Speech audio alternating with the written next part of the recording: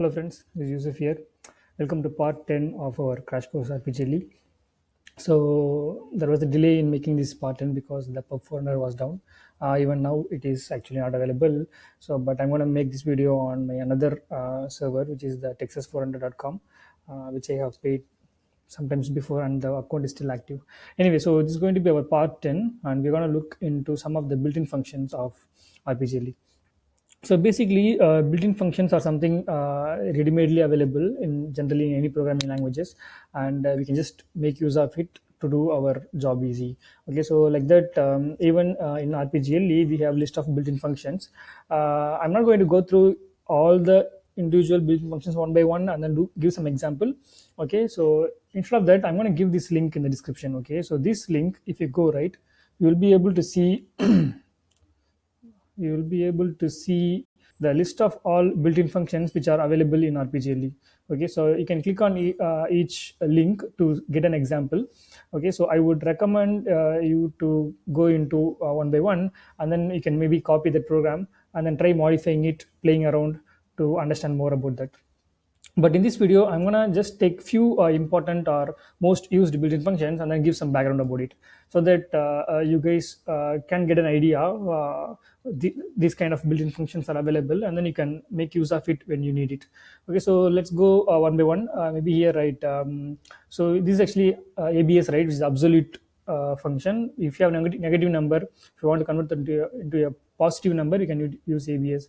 And reminder, we already saw it's good to get the remainder of division and the character. So if you want to convert anything to a character, we can use percentage character. But this percentage character, which also takes the second parameter. Okay, when I say second parameter, normally if I give here like a variable, this variable will be converted into a character, but it can also take a second parameter, something here.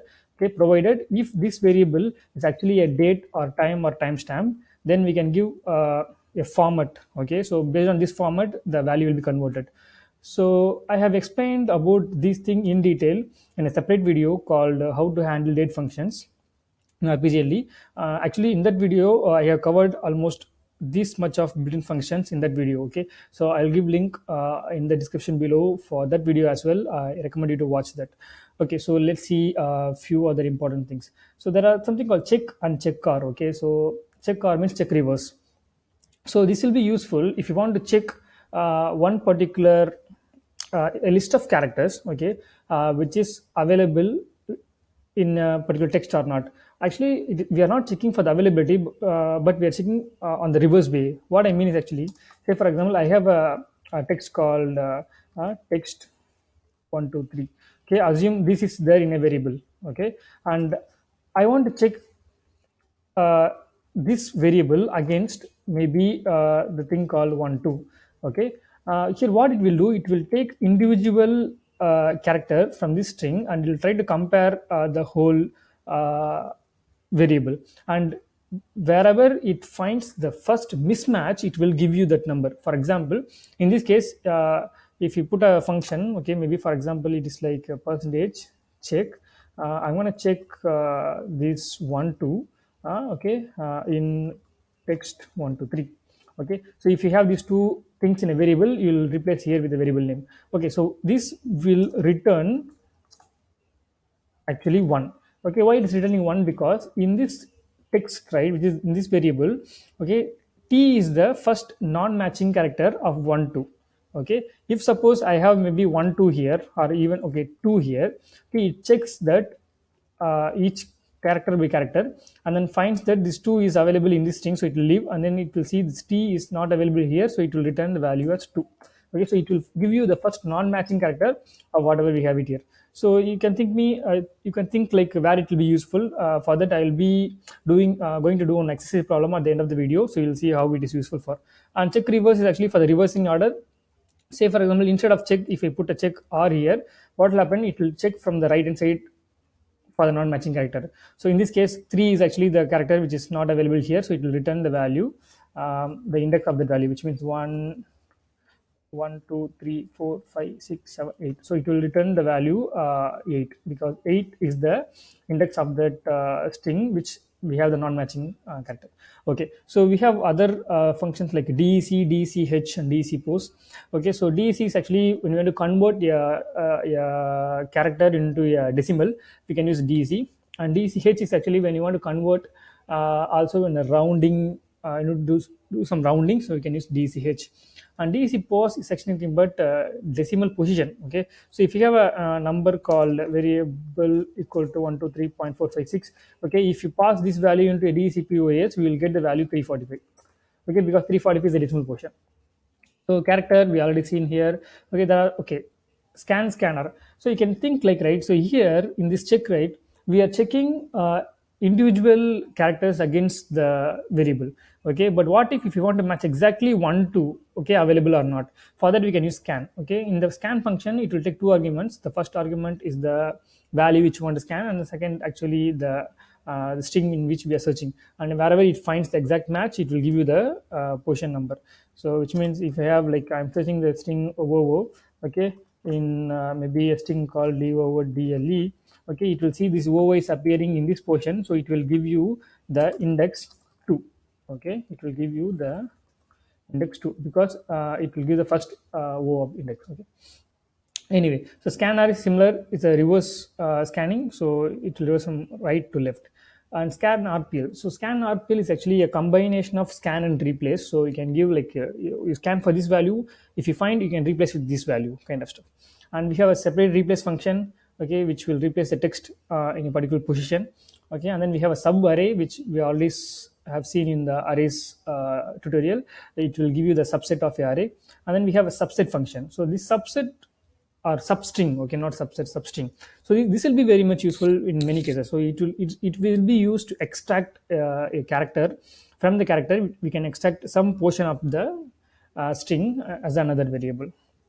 Okay, and then finally we have an xlate function. So xlate is used for translation. Okay, so for example, here I say abc, you translate with xy set on variable abd, say, for example. So what we are telling here, it is not that wherever we match abc we need to replace with xyz. Okay, it is not like that. So it is like a should be replaced with x, b should be replaced with y, and c should be replaced with z, which means these first two parameters always should have the same length. Okay, because we are giving from and to values on the first two parameters, and then it will apply this rule on the third parameter, which is the string which we want to apply the translation. Okay, so here what will happen, this first a will be converted to x and second b will be converted to y, but d it won't convert because there is no match, so it will put d. xyd is a value after this execution of this particular built-in function. Okay, with this example. So it will be very useful in some cases. We have a whole string and we want to replace all the asterisks with some spaces. Okay, or we want to replace, like, some numbers into some particular character. In those cases it will be very useful, and it is also most used to, like, converting a string from uppercase to lowercase or lowercase to uppercase. So remember, like, so here I have abc, right? Say for example I have the replacement string as abc. So what will happen, wherever it finds a small a in this target variable, it will convert that to a capital A. Okay, so like that it will be used. And finally we have some trim or triml. So it will be used for if you want to truncate some white spaces at the on both the end, then you'll use trim only. On the right hand side we'll use trim r only. If you want to remove the blank space from the left hand side, then we'll use triml. Okay, so these are some of the most used commonly used built-in functions. And as I said already, these list of date functions are already covered in a separate video. I'll give the link in the description below. Now let's do some exercise. Let me open this thing. Okay, so for this tutorial, right, or this section of the tutorial, so I have come up with two programs, practice programs. So first I'll directly show the output and then see what we are going to do. So first is the guess. Okay, the program name is guess. It's called cmd call guess. So when you call this program, right, it says, okay, I'm thinking a number between 1 to 50. Okay, so guess the number. So I'm going to randomly say something like 25, and then it says your guess is too low, which means the number is greater than 25. So I can say something like 35. Again, 35 is too low, so I can say maybe 45. 45 is also low, maybe, what is that, 47. Too low. 48, too low. 49, Wow. Okay, great. So we have got the number in 6 guesses. So this is the objective of this particular problem. Okay, so first of all, we need to find a random number between 1 to 50 and then assign it to a variable. And then we'll keep on asking the user to guess the number. And whenever they're guessing the number, we have to check against our number, which we have guessed. And if the user's guess is low, then we should say your number is too low. If it is big, then we'll say too high, kind of stuff. And if it is matches, we'll print how many times they took for guessing the number. Okay, so let's quickly see the program, what I have done. This is the program, right? So let's go into it. So first few things, here we have used some built-in functions. Okay, so that is the idea of explaining this program. So first, to understand this program, I'm going to edit it and then do something. Okay, here we have the timestamp built-in function, which will normally give you the timestamp. Okay, but here you can see there is a second parameter. I have embedded the timestamp into the character function. So as I said earlier in this video, it takes a second parameter which we can give the format. So ISO0 means it will remove all the separators, those stuffs. Okay, so let's see if we want to display, then you'll see how it looks like. Okay, after I like get the time. Okay, so basically the idea is how I'm finding a random number always. Okay, that's what I'm explaining here. So I'm getting the random number from the timestamp. Okay, so we all know that timestamp will be unique always whenever we like executing the program again and again. At the time, whatever the time, we'll get the value. And then from that time, I'm going to do a remainder of with 50. I mean modulo of 50, so that I'll get a number between 0 to 49. So here you can see I'm extracting only the first 17 characters. Okay, because this ts_c is nothing but a 26 character length, which is a bigger one. So from that, I'm just extracting only the 17 because you'll know why. Because I'm going to display this also. Display ts_n. Let's see what is that value. Okay, and then here is the thing. So from that number, ts_number, okay, I'm dividing it with 50, and whatever comes as the remainder, I'm adding +1. This is because this will give either value from 0 to 49. Okay, but we are guessing from 1 to 50. So I always add +1.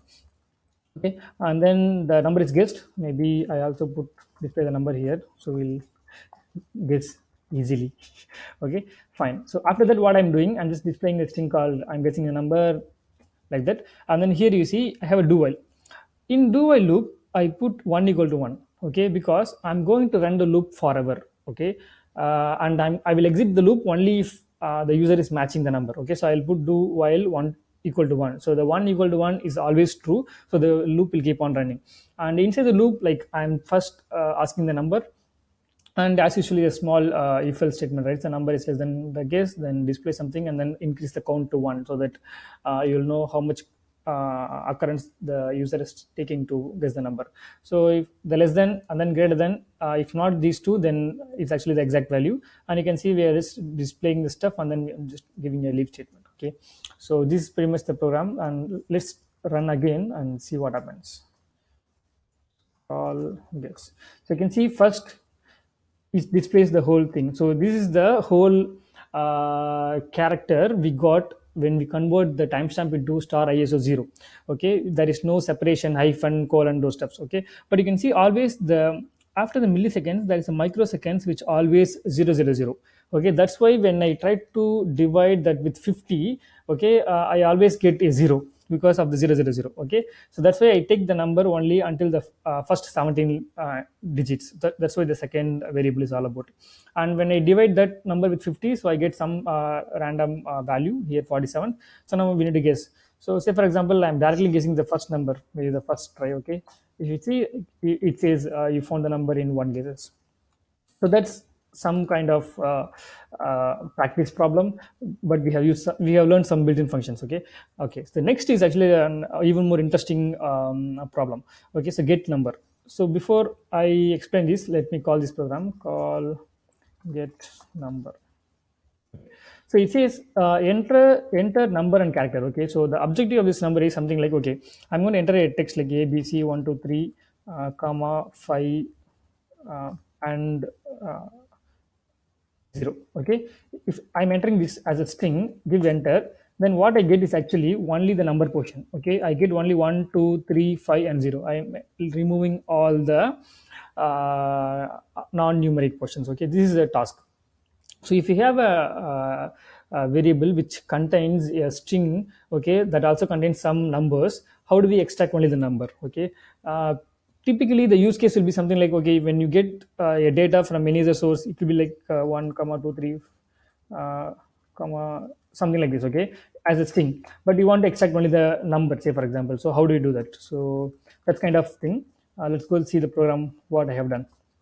So basically here, first I'm getting the value in the variable called num character, pretty straightforward, and then I'm just running a loop from 1 to the length of that particular character, and then I'm extracting one by one character. Okay, because I'm checking, like if for example assume I'm giving the input, let me go and get one.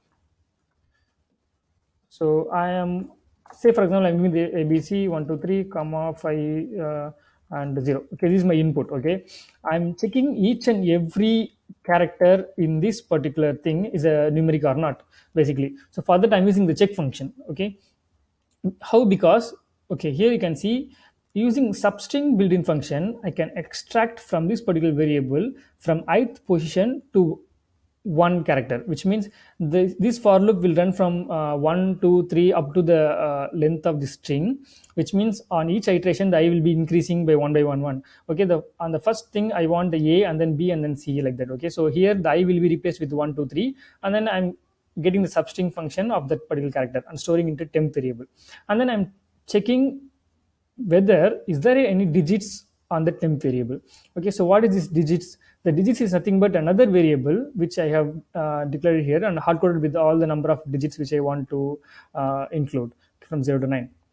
Okay, so it will check these digits against this temp, which is the one character field, and then it will give me the position. Okay, we just learned that, right? The check will return me the non-matching value. Okay, which means let me uncomment this, so you'll see what very value we are getting in position whenever it checks against the digits. Okay, and okay, I'm doing if position is equal to 0, then I'm just adding into the result field. So result is nothing but another character, and I put here varying because we don't need to do a trim. Okay, we can just keep adding, it will automatically ignore the trailing spaces.